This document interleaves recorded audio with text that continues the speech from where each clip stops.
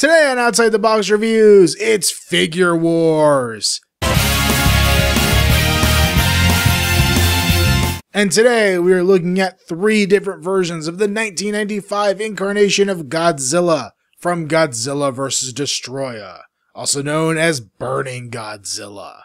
From left to right, we have the 2002 Bandai Creations Burning Godzilla, the 2015 NECA Godzilla vs. Destroya figure, and the 2012 Bandai Tamashii Nations SH Monsterarts Burning Godzilla. The figures we are looking at today not only span many years, but many price points. The Creations figure originally retailed for about $10, the NECA figure retails for around $18, and the Monsterarts went for a whopping $87 when it came out, almost 5 times the cost of the NECA release and about 9 times the cost of the Creations. For accessories, both the NECA and Creation figures have nothing. The Monsterarts Godzilla comes with 2 unique freeze tanks from Godzilla vs. Destroya.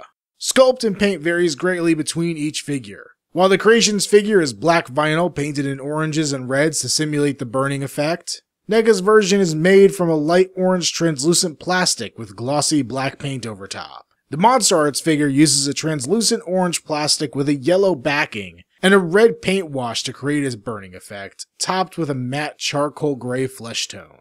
All 3 figures feature fiery yellow eyes. In standard Bandai Creation style, that figure has its teeth sculpted into a chunk of black vinyl in its mouth, while the other 2 feature individually sculpted dual rows of teeth.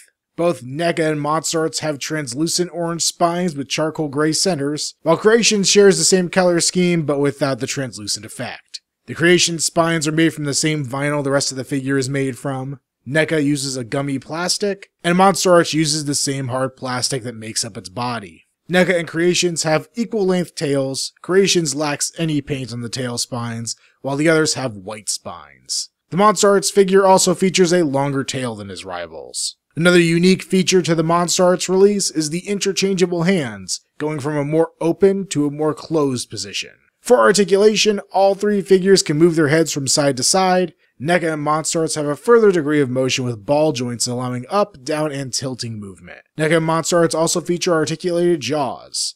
The NECA and Monsterarts figures feature ball jointed shoulders. All 3 feature bicep swivels, with NECA and Monsterarts featuring additional joints in their upper arms and elbows, as well as their wrists. A unique feature to the NECA version is articulated fingers. The Creations figure has no articulation in the chest. NECA has 1 point and Monsterarts has 2. All 3 can move their legs forward and backwards. NECA and Monsterarts can also move in and out of the hips, bend at the knee, and bend and swivel at the ankles.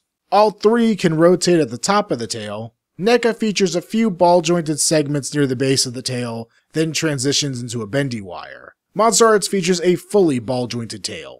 These 3 are just a few of many different releases of Burning Godzilla figures that have been released over the years. Each has its own style and characteristics. At the end of the day, I feel that the NECA figure being twice the price of the Creations is fitting.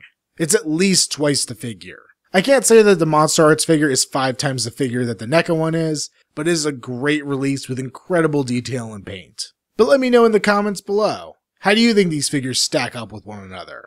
Also let me know if you're liking this new style I'm trying out for Figure Wars, and if you want to see any of the individual or former Figure Wars reviews for these figures, click the links in the description below. Make sure to follow me on Instagram, username Outside the Box Reviews. Also follow me on Facebook, link below. And until next time, this war is over.